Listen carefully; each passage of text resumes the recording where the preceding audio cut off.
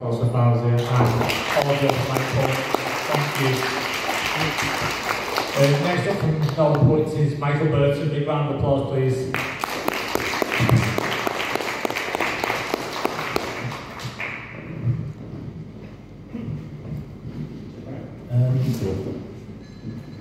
Yeah, it's been great so far, and I'm going to read a poem that I wrote based on the exhibition. So I wrote this one specifically about one of the pieces called Salford Quay's Blue Cranes. So yeah, if you haven't seen it, you should check it out, it's really good.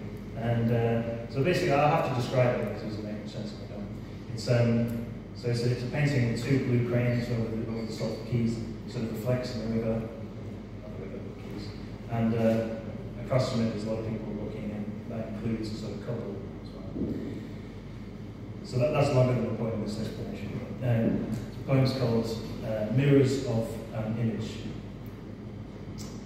Yes, there is the face of the water, its frame of burgeoning cloud, the rundown hotel and pristine block of flats, the matchstick set of street lamps, and the two blue cranes demanding attention above it all.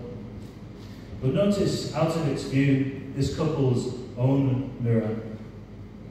That pair of lovers there, a brown, blue, purple huddle on the promenade. Consider how tall they tower also, how sturdy a structure they have made for themselves, how quietly they command their place in this cityscape.